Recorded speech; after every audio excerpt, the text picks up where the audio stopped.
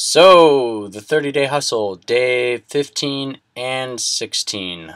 Yesterday, first of all, I'll take this moment to apologize to my one fan that I didn't post this video yesterday. Me and Kendra had our show up in Venice Beach, and it was like a 24-hour marathon.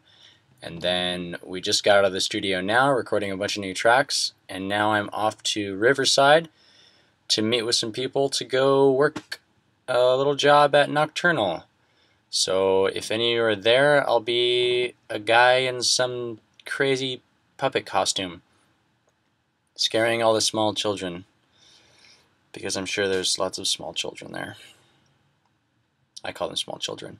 Anyway, so that's what I'm going to be doing, just hustling, doing stuff. I don't really have time to figure out advice today, and hopefully there's at some point I can check in tomorrow. I'm going to bring my GoPro with me to Nocturnal, so I'll just get some video and probably post that for you guys as my my entry for day 17, because I doubt I'm going to be able to say anything cohesive.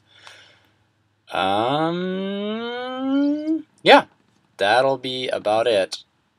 Have a good hustle. I feel like there's something.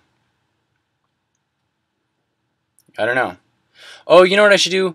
Promoting your shows. That's what I should do.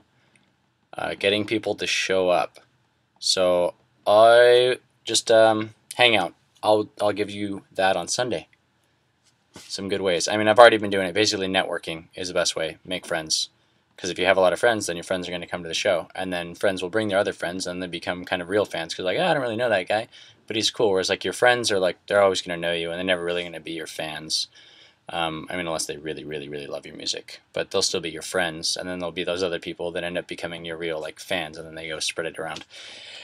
Anyway, I've got to run and go do work. So hustle on.